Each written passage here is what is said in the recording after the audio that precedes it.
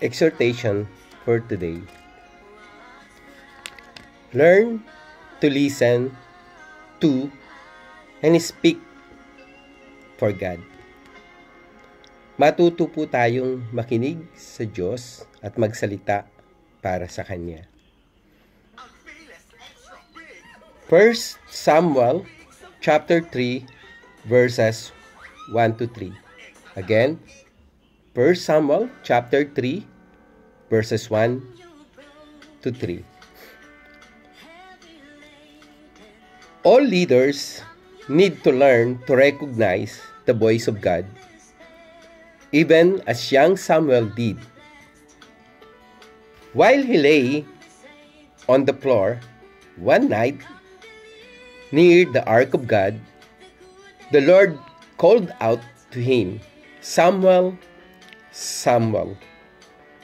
At first, Samuel heard but didn't recognize the Father's voice. Samuel teaches us that we hear from God. And in these verses, we will learn 3 important things how to learn to listen and speak for God.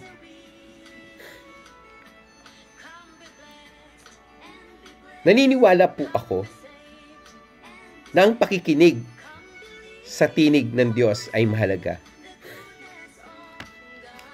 Matthew chapter 4 verse 4 says, "Man shall not live alone, but by every word that proceedeth out of the mouth of God." Again, I repeat, man shall not live by the bread alone.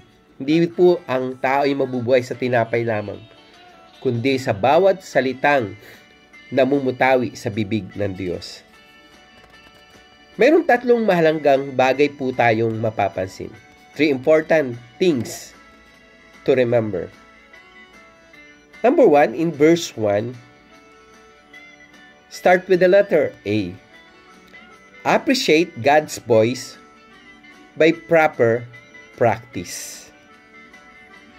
During that day, there was no widespread revelation. Wala pa pong kapahayagan ng mga panahong yon. Subalit kahit bata pa sa pananampalataya si Samuel, natutunan na niyang makinig sa Diyos.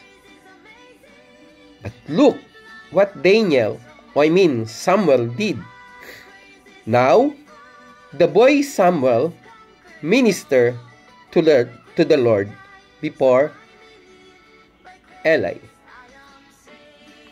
We need to experience proper practice. Samuel was already obeying all he knew. Lahat po pinapakinggan na ni Samuel during that time. Katulad po ng sinabi ko kanina sa Matthew chapter 4, verse 4, ang tao ay hindi nabubuhay sa tinapay lamang, kundi sa bawat salitang namumutawi sa bibig ng Panginoon. Maliwanag po na kinakailangan nating matutong makinig sa Diyos. Pangalawang bagay po, nasa verse 2, start with the letter C. Create an opportunity for God's voice to be in a proper position. And it came to pass at that time, sabi po ng Bible, it came to pass at that time. At the time, Eli, whose eyesight had begun to grow dim, so that he could not see while lying in his own place.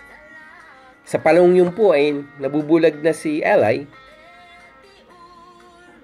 at kinakailangan yung ilawan sa Ark of God ay hindi ho yan pwedeng mamatay.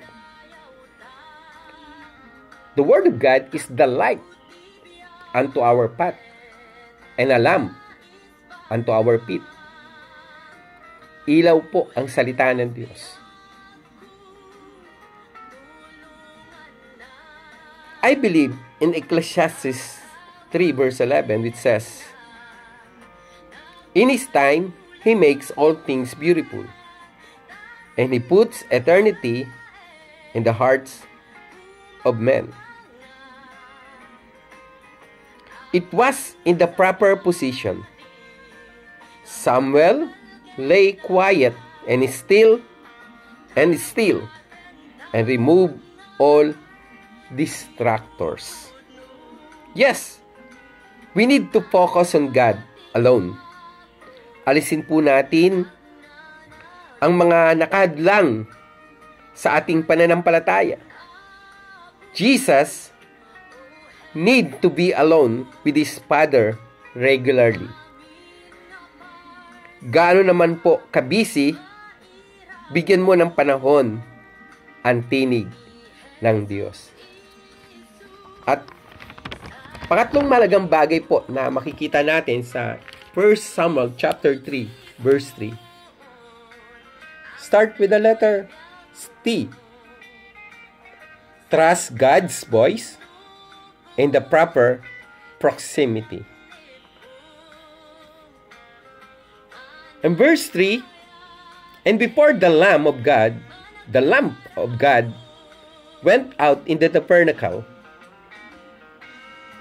of the Lord, where the ark of God was, and while Samuel was lying down."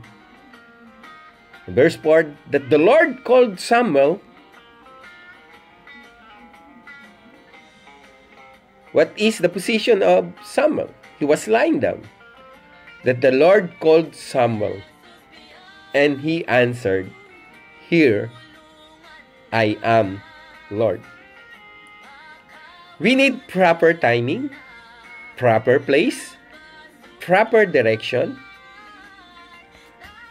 Samuel lived in the presence of God. When you hear the voice of God, act now. That is our keyword, act.